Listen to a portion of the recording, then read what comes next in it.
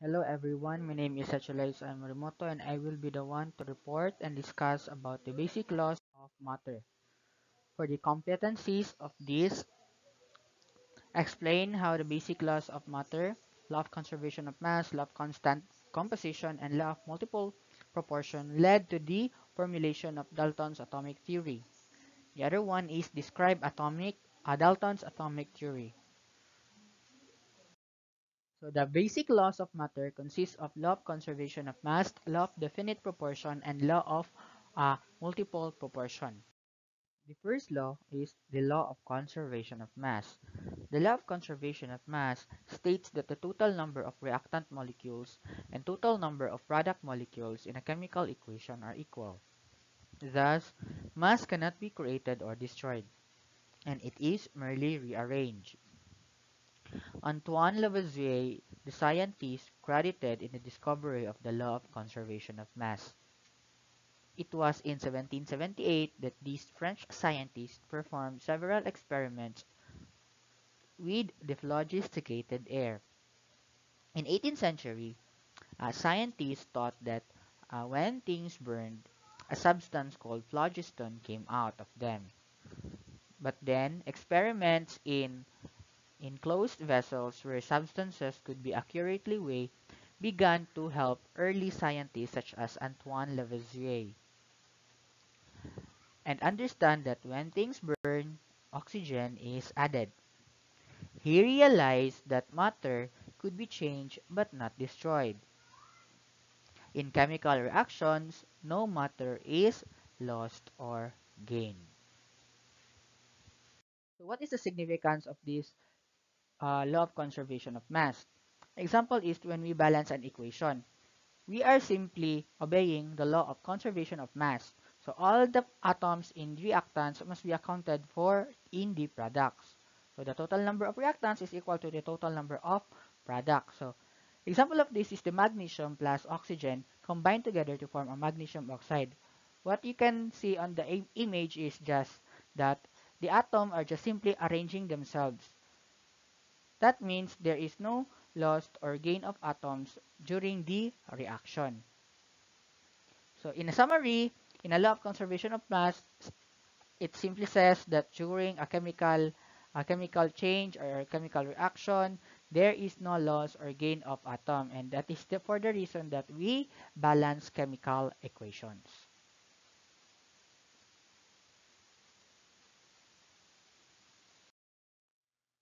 The next basic laws of matter is the law of definite proportion. It states that in every chemical compound contains fixed and constant properties by mass of its constituent elements. This law was put forth in the year 1797 by French chemist called Joseph Proust, and hence it is also referred to as Proust's law. This law of definite proportion was based on his experiments conducted on the elemental composition of the water and the copper carbonate. And the best example of this is the ammonia. So again, the best example of this is the ammonia. So by means of extreme heat or the composition process, we get a nitrogen and hydrogen atoms in the same proportion by mass.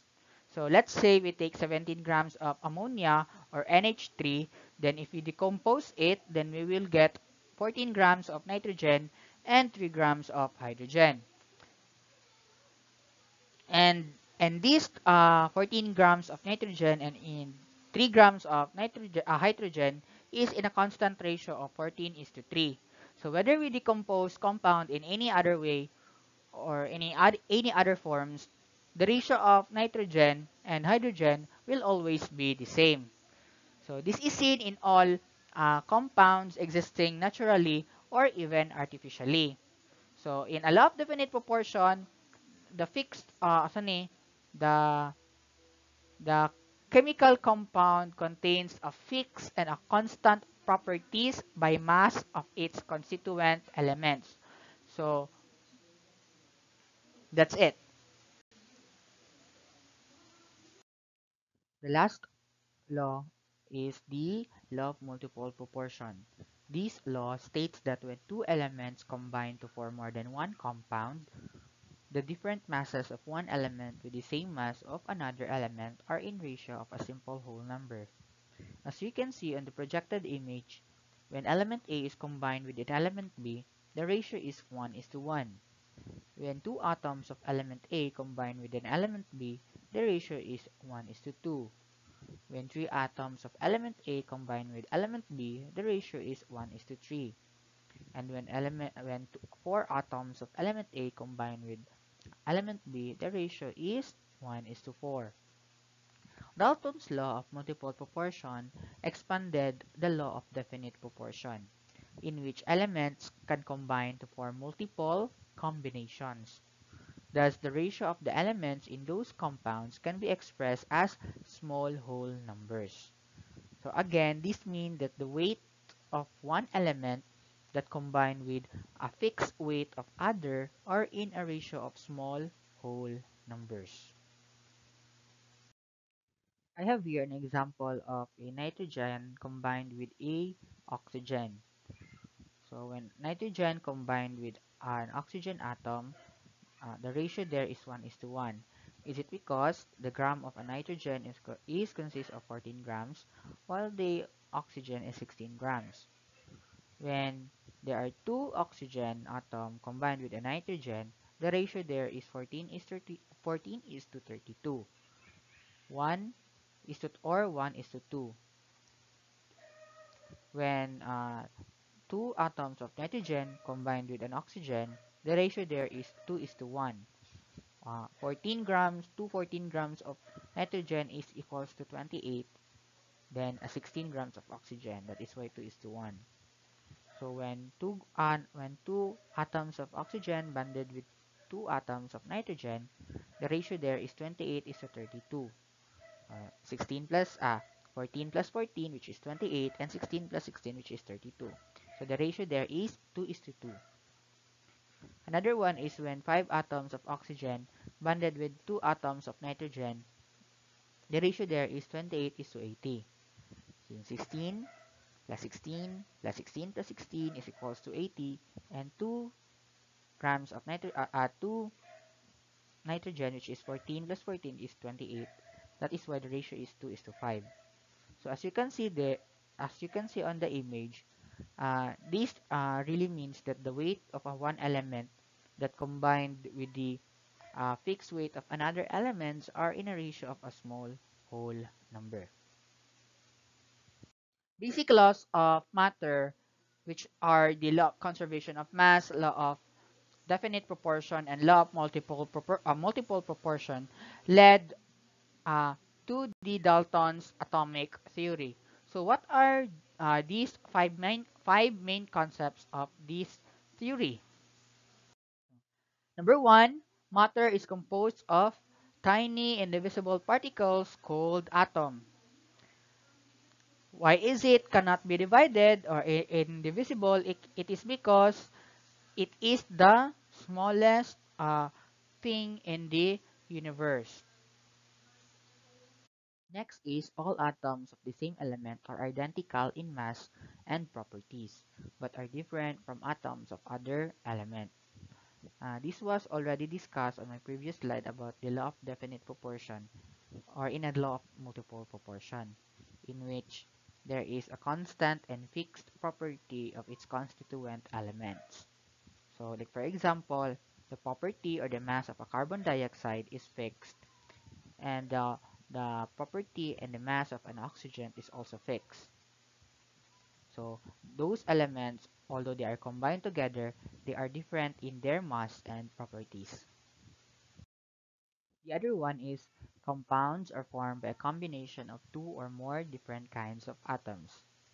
We all know that compounds are the combinations of two or more elements, and each element has its own property and has its own uh, mass. So when these elements or atoms combine together, they form or they also known as a compounds.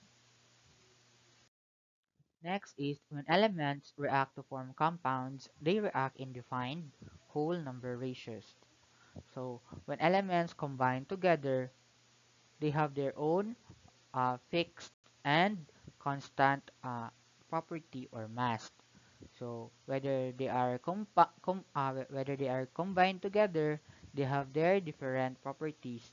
So they being expressed in a uh, simple whole numbers or simple whole number ratios. So this means that again it was further discussed on the law of multiple proportion that when the weight of one element is combined with a fixed weight of another element, they are in a ratio of a small whole numbers.